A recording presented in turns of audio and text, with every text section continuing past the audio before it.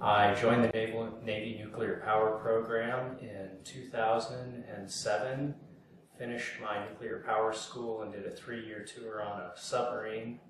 Following that, I did a 1-year flag aid tour, and now I'm in the Middle East.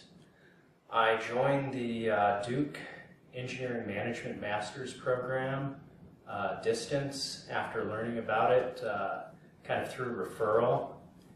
And I was at a point in my career where I realized that I needed to develop skill sets that I would not otherwise have for leading people, and I needed a new perspective. I was able to basically enhance my educational experience in parallel with completing my career out in the Middle East.